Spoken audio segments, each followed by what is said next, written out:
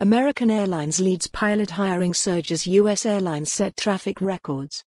Air carriers are on pace to hire nearly 5,000 pilots this year, even after canceling thousands of flights from the grounding of the Boeing 737 MAX. Airline hiring will top more than 4,000 pilots by year's end for the fifth straight year, a pace not seen since before the September 11, 2001, terrorist attacks. That was before mergers halved the number of major air carriers and airlines were comfortable flying planes with more empty seats. The industry is trying to keep up with a record number of passengers and more pilots retiring as they hit the mandatory age 65 retirement limit, said Louis Smith, president of the Nevada-based aviation hiring firm Future and Active Pilot Advisors. Airlines need a lot of pilots, Smith said.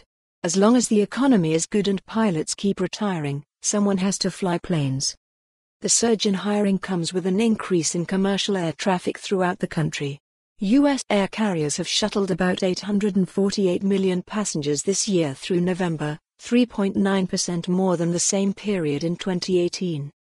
That includes about 75 million passengers this year at TFW International Airport.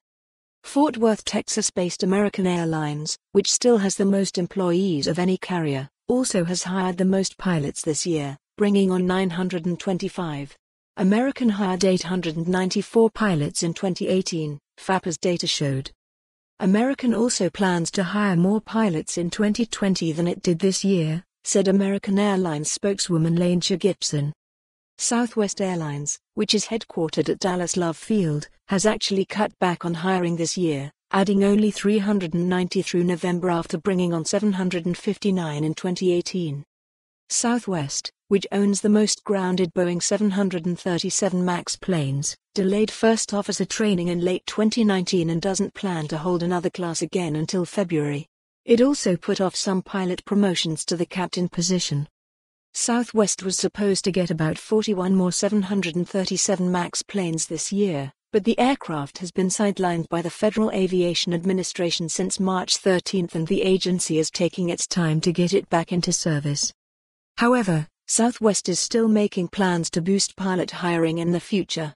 In July, the airline launched a recruitment program called Destination 225 to partner with universities and flight schools.